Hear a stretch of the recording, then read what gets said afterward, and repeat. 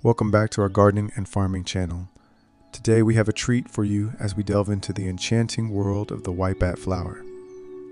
Join us as we uncover its fascinating history, explore its unique features, and learn the secrets to successfully grow and care for this extraordinary plant.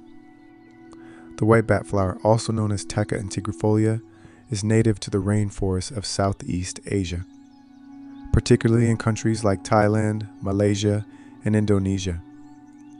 It has earned various nicknames, including devil flower and cat's whiskers, due to its intriguing shape and striking appearance, with its large white and intricately shaped bracts resembling bat wings surrounding its long dark whiskers. This plant is a true showstopper.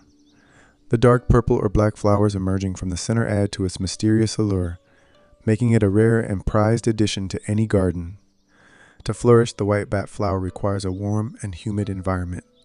Similar to its native rainforest habitat, it thrives in filtered or indirect sunlight and well-draining, rich, and organic soil.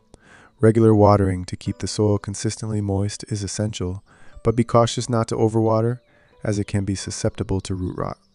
Complement the beauty of the white bat flower by planting it alongside other shade-loving plants, such as ferns, calatheas, and peace lilies. This will create a lush and exotic garden space that highlights the unique allure of this extraordinary plant.